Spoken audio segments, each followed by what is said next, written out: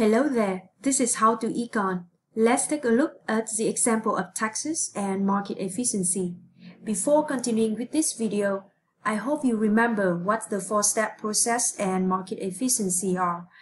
If you forget, please check out the videos about demand, supply, and market efficiency first. I put their links in the description box below. We use the 4-step process to find new market equilibrium when some events happen on a market, and we use the concept of market efficiency to estimate the impact of those events on consumer and producer welfare. The graph on the screen illustrates the interaction of demand and supply in a market for smartphones. The upward sloping curve is a supply curve with the letter S1 next to it. The downward sloping curve is a demand curve with the letter D next to it. The point where the supply curve S1 and the demand curve D cross each other is point E1. E1 is the market equilibrium point.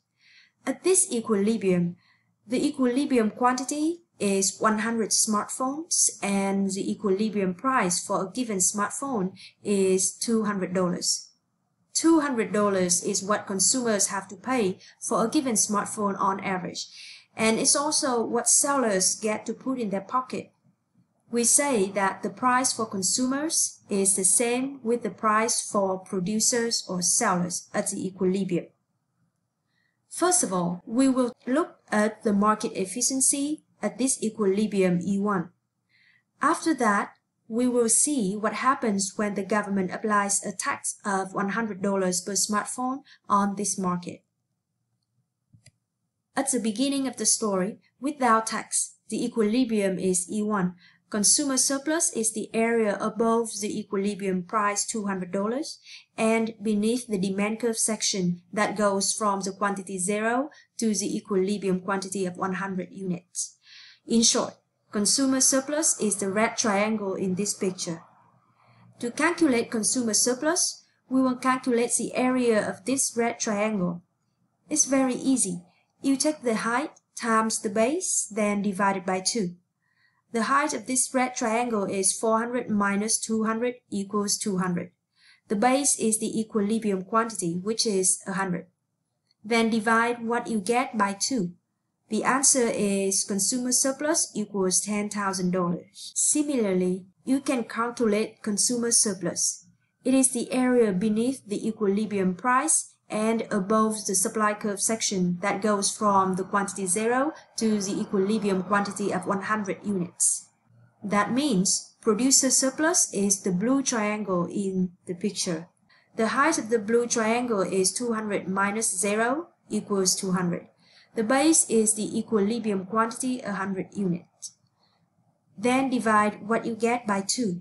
The answer is producer surplus equals $10,000. Please remember that consumer surplus is not the same with producer surplus. In this simple example, they are equal to each other by accident.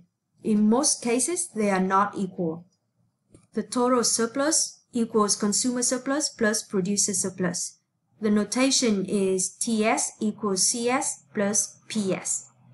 Since consumer surplus is $10,000 and producer surplus is also $10,000, total surplus will be $20,000.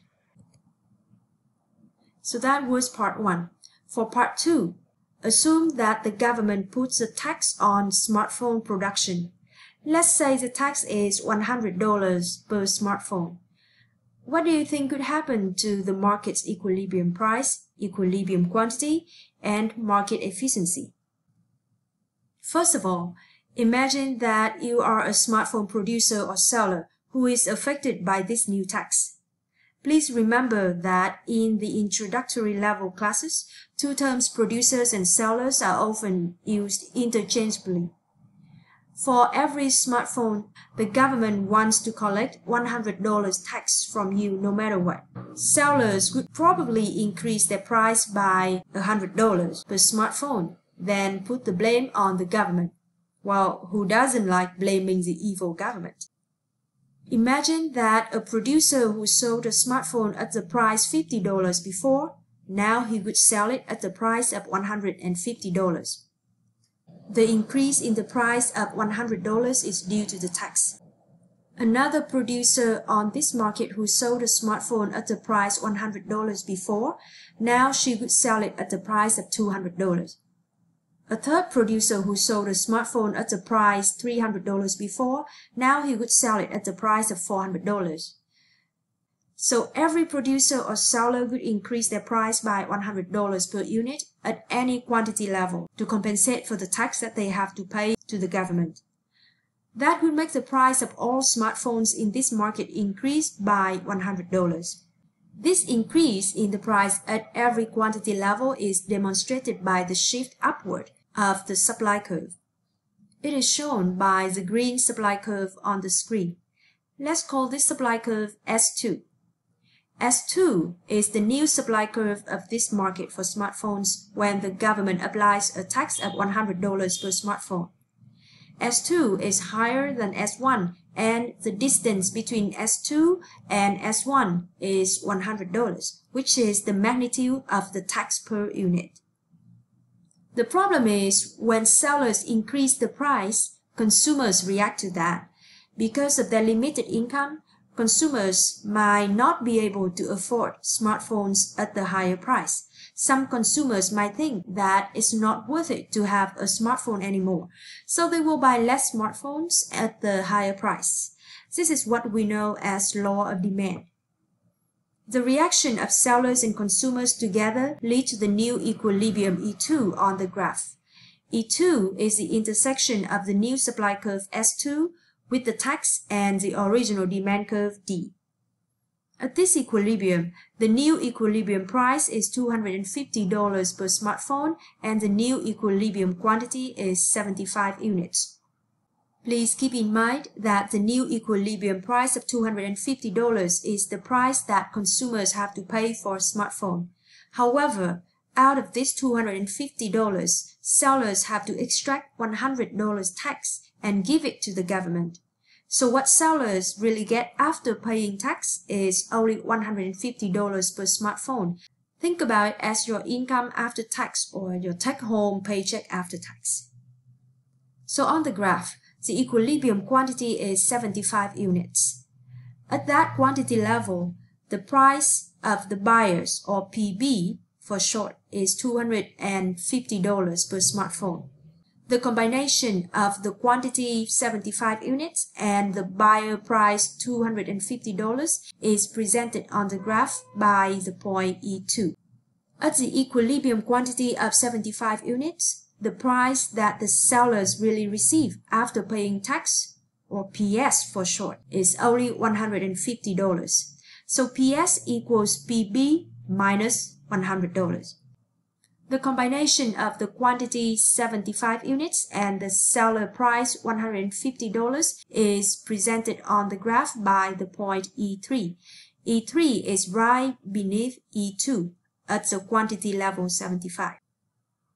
The distance between E2 and E3 is exactly $100, which is the tax per smartphone. The distance between E2 and E3 is the same with the distance between PB and PS. Our job now is to calculate the new consumer surplus, producer surplus, government revenue, total surplus, and the deadweight loss. Just like before, consumer surplus is the difference between consumers' willingness to pay and the price that they really have to pay. On the graph, it is represented by the area above the equilibrium price and beneath the demand curve section that goes from quantity 0 to the equilibrium quantity. It is the red triangle on the graph. To calculate the new consumer surplus after the tax, we have to calculate this red triangle's area. If you recall the previous graph, the red triangle before was bigger than this one. It signals that consumer surplus has decreased. To calculate the triangle, we have to take the height times base divided by 2. We will get $5,625. That is our new consumer surplus, which is smaller than $10,000 before. It's easy to predict this because consumer surplus is a simplified way to represent consumer welfare or happiness. Most consumers are angry when they have to pay higher price for the same smartphones, so they are less happy and consumer surplus decreases. Same goes for producer surplus. It's the difference between sellers' willingness to sell and the price that they can sell it. On the graph, it is represented by the area beneath the seller price PS and above the supply curve section that goes from quantity 0 to the equilibrium quantity. It is the blue triangle. To calculate the new producer surplus after tax, we have to calculate the area of this blue triangle. It is $5,625, which is smaller than the old producer surplus before tax. Again, it is easy to predict the decrease in producer surplus because no producers or sellers are happy when they have to pay tax. Since producer surplus reflects producer welfare or happiness, producer surplus would decrease when producers are not happy. How about the government? They are happy because they have some tax revenue that come from taxing this smartphone market. There are 75 smartphones being sold. For each smartphone, the government collects $100 tax. That means the government will receive $100 times 75 equals $7,500 in tax revenue. It is represented by the yellow rectangular area on the graph. The total surplus represents the total welfare or happiness of the whole society, which includes consumers, producers, and the government. We ignore the role of the government before because they didn't interfere with the market and didn't collect any money from the market. But once the government starts interfering with the market and collect tax revenue, they could be happy and we have to count the government's happiness into our total surplus calculation. So the new total surplus now equals new consumer surplus plus new producer surplus plus the government revenue. It will be 5,625 plus 5,625 plus 7,500, and it equals $18,750. If you recall the old total surplus before tax, it was $20,000. The new total surplus is smaller than the old one. Total surplus has decreased by $1,250. This is the deadweight loss. To get $1,250 deadweight loss, you take the old total surplus, $20,000, minus the new total surplus, $18,750. You will get $1,250. There is another way to calculate the deadweight loss. If you follow the graph, you will see that the decrease in equilibrium quantity from 100 units before tax to 75 units after tax, and the difference in price for consumers and sellers creates the gray triangle.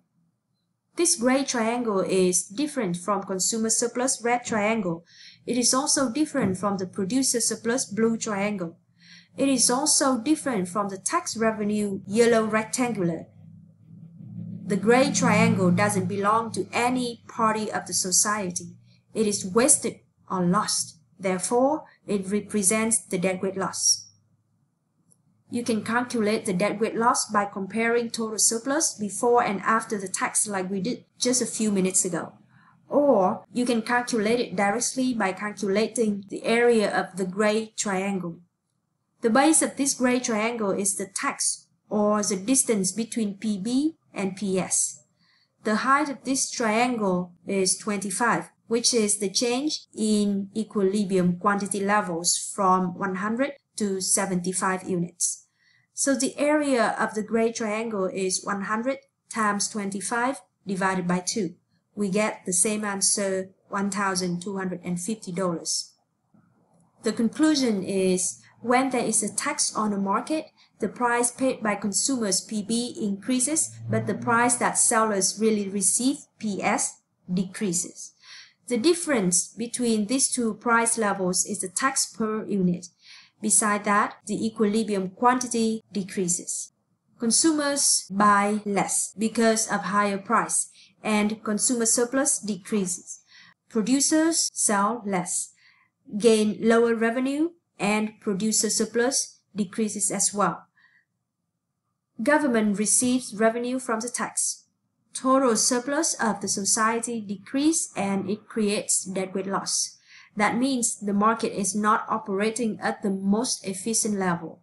Therefore, a government should only tax the market if they have a good reason to do so, such as to fix some negative externalities of the market.